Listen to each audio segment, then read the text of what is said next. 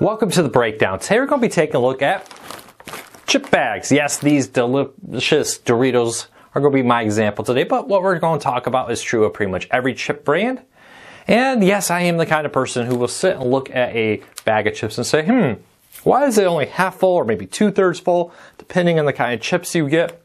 Why do they do that? Are they trying to mislead us? That's a big theory a lot of people have, that they're trying to make you think you're getting more food than you really are.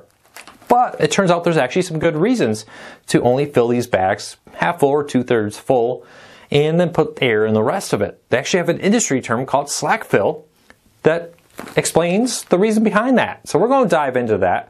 But first, if you're new here, do me a big favor, hit the subscribe button, hit the thumbs up. It really does help us because it lets YouTube know you enjoy what we do here. And hopefully we can help you learn something new today about chips.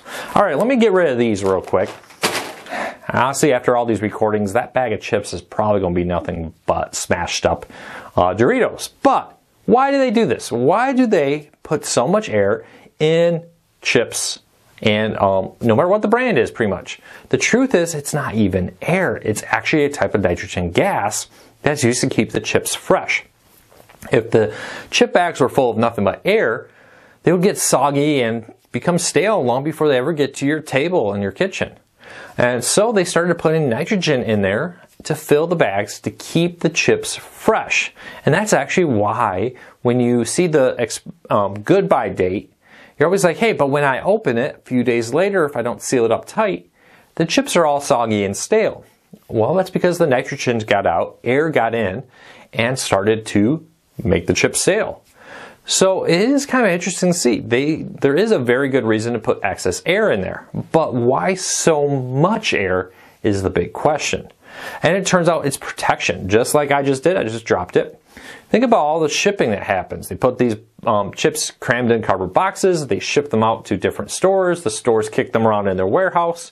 If you're like a Walmart, a big one, first they ship them to a distribution center. The distribution center ships them to the store. The store staff puts them on the shelf. You take them home.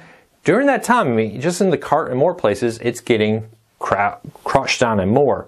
The excess air that puffs up the bag around the chips will perfectly help protect them from becoming nothing but a bunch of Dorito pieces, especially when you do what I do and just chuck it on the floor like I just did. But it does help protect them and keep them as whole as possible through the shipping. So it turns out those are the two main reasons they do that, to protect the chips and to keep them fresh. If they did do that, a majority of your chips wouldn't come in anything but a stale pile of crumbs. Not just because that's how it's made. But what about, are you being ripped off? Are you actually getting what you paid for? And there is actually a law that was passed in the 1960s.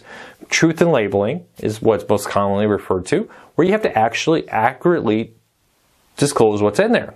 And they do that by the net weight in chips. Yes, when you look at the net weight on the chips, it does take into account the air in there. That is the actual net weight of the chips in there, and then any extra bagging, anything on it. Through that, they can say, hey, you get an idea of how much is actually there. Now, if you remember quite some time ago, many products, not all brands, but many brands started to shrink the amount of stuff inside their bags, make their bags a little bit smaller, so they can charge the same amount of money for less products. That isn't exclusive to chips. You see that in, for example, pudding cups and other things, especially some of the more generic brands, started to put a little bit less in each cup to offer it for the same price. Toilet paper's done this. You ever notice that it may have the same number of sheets, but it's not as wide? Yep, toilet paper companies figured out they get these big long rolls, they cut them up. Hey, if we make those cuts a little bit smaller, just a tiny bit smaller, we can actually get a whole nother row of toilet paper off the end of this big thing of toilet paper before we cut into the smaller individual rolls you see at home. And that's what you see with a lot of these different brands. They shrunk them. Part of it is, too, there are many different brands out there nowadays. Doritos used to have like 1 or 2 flavors, right? Now there's tons of flavors of Doritos, tons of flavors of chips, and more. Store shelves haven't necessarily gotten bigger, so they need to sometimes make the bags as smaller as possible in order to fit them. I personally think there's a little less air in there than when I was a kid, but the air is still there and it does still serve a purpose of having a ton of protection for the bag and not even being air, being nitrogen in order to help protect the chips from going stale. Now, I bet there is still some air in those chips, but the majority of the bag is not air. If it was, we wouldn't get fresh chips. So there you go. So it actually turns out, yes, you are not getting ripped off. Yes, there is air in there. Yes, it is deliberate, but it's done to help make sure you get the best experience out of the chip bags. Unless you're like me and chucking them on the floor repeatedly. I think we're on take number 6 right now. But keep that in mind. So let me know. Does that change your thoughts on chip bags? Does it interest you to find out there's a reason behind something as small as putting air into a bag of chips? And how much air?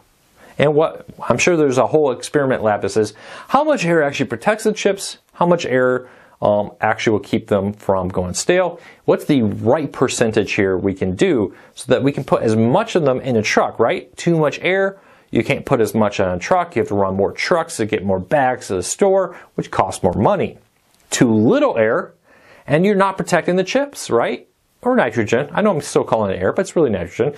Too little, the chips are all showing up smashed and people won't pay for them. So keep that in mind. But if you're new here, do me a big favor. Hit that subscribe button. Hit that thumbs up. It really does help us because it lets YouTube know you enjoy what we do here. And hopefully we can help you learn something new.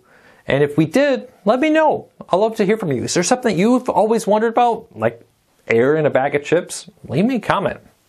If you're watching my Vlogmas, because I'm releasing this in December when I'm posting some regular vlogs on this channel, and you're like, Luke, I'm pretty sure you're not actually in Michigan right now. You're supposed to be on your way to Texas.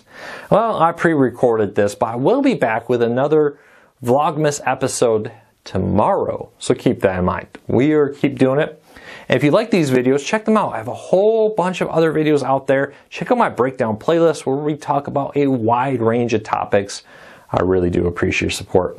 Well, I hope everybody has a fantastic December. If I don't see you again before the holidays, be safe. Have a great holiday season, no matter what you may celebrate. I hope you all take care this month and have a happy new year. I'll see you all real soon. We'll talk again. I got a lot of video ideas in the works. Thank you for your support.